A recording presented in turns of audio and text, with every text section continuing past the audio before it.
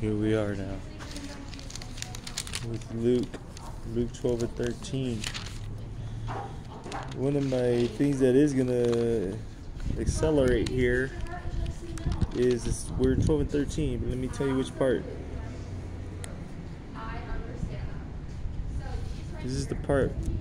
This has answered so much for me. Luke 13 and 12 and 13 is where we're at now.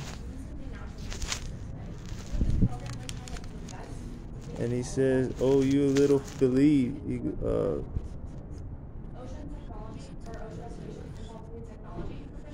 He says to his Talmudim, "Therefore I say unto you, take no thought of your life, that what you shall eat, neither for the body what you shall put on. The life is more than food, and the body is more than the raiment. Consider the ravens, for they neither sow nor reap, which neither have storehouses nor barn, and yet Yah feeds them. I'm gonna be looking like a raven. Hallelujah! I get to breathe now.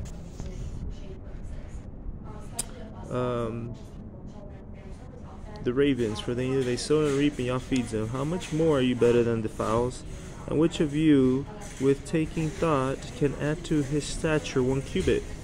If you then be not able to do that thing which is least, why take you thought for the rest? Consider the lilies, how they grow, and they toil not, they spin not. And yet I say unto you that King Solomon, in all his glory, was not arrayed like one of these. If then Yah so clothes the grass, which is today in the field and tomorrow cast it in the oven, how much more important will it be that he clothe you? O you of little faith? O you of little faith? And seek not for you what you shall eat or what you shall drink, neither be of you doubtful mind. Be you of doubtful mind, for all these things do the nations of the world seek after, and your Father knows that you have need of these things. Rather seek you the kingdom of Elohim, Yahuwah, and all his things shall be added unto you. Fear not, little flock, for it is your Father's good pleasure to give you the kingdom.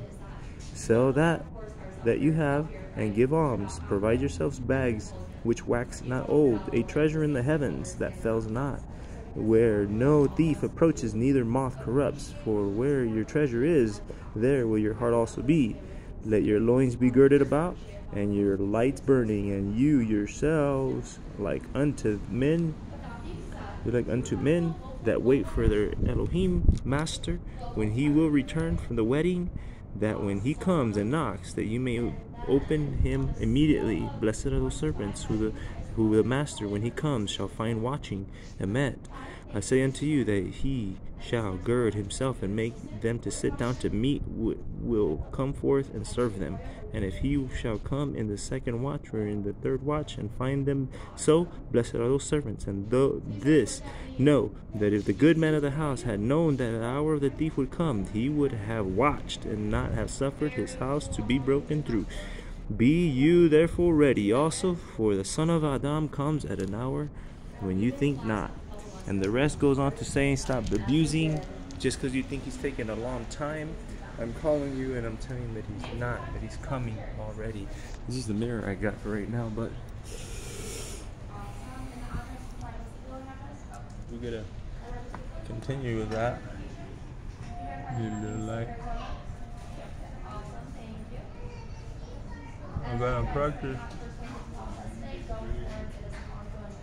I did the shaving and the rest, and then I broke my coffee, but they fixed it up.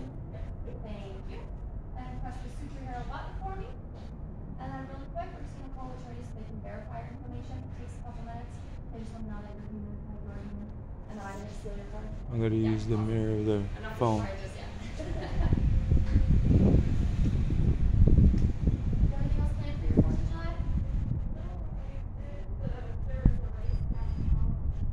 I think it's Wild Fest.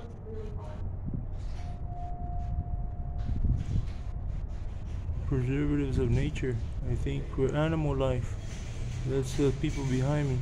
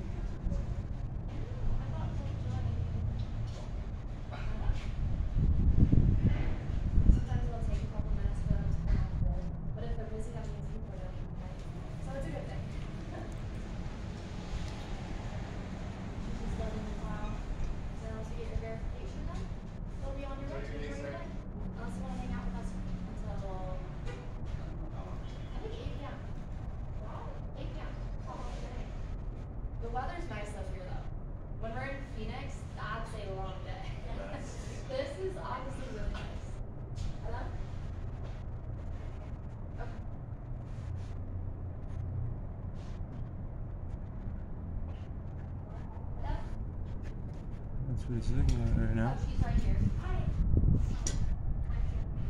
Well, probably need a lot of paint, eh?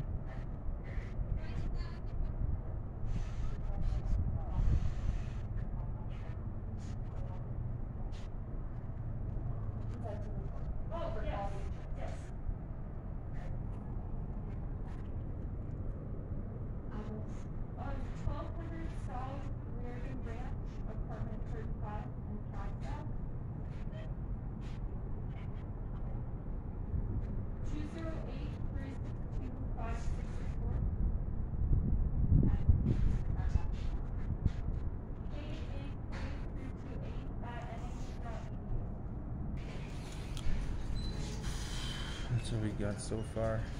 Hallelujah. At least I get to breathe, because believe it or not, the burlap, it frizzes out and it clogs up my nostrils, it goes in my mouth, my eyes even. And then the blurriness messes with it. It's tolerable. I can walk around 2 days with it, but with the burlap over my face. But that's what we got so far. So yes, we will be treated. I feel like we will be treated most definitely significantly different than just being a regular apostle. And this is prophet time, really. Hallelujah. And the same day there